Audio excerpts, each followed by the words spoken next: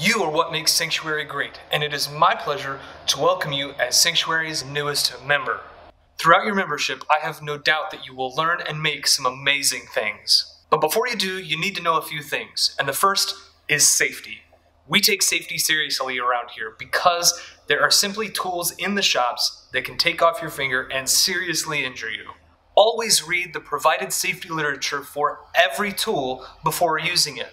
Never use a tool for the first time by yourself, and always wear PPE, personal protective equipment, when using any tool. In the case of an evacuation, there are two exits, one to the front of the building towards Governor's Drive, and one towards the back through the stairwell to 8th Street.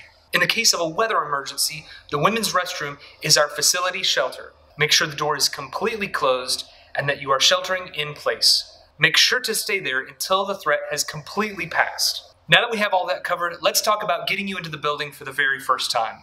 The entry doors are outfitted with coded locks. The door code that you provided with us when you subscribed to become a member will allow you to get into the building. First, as you approach the door, you will notice there is a large black area above the handle. You can simply press your hand against this blank area or press a finger up against the finger code reader. Once you do that, the number pad should appear.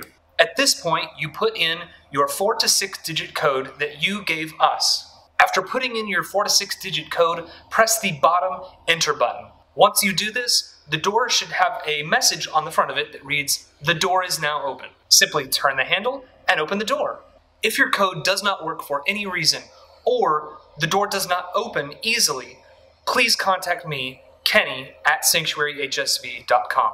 Several of our shops use this same coded doorknob method. If your shop does not use that method, either the machine will have a code on it. For instance, in our Media and Design Computer Lab, your password to the computers is your door code.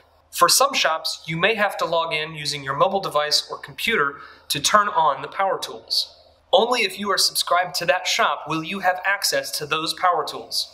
Congratulations, you're in the shop for the first time and ready to start working. To learn more, check out the video specifically for your first shop. And if you ever have any questions, comments, or concerns, feel free to message me directly at kenny@sanctuaryhsv.com. I look forward to seeing what you make.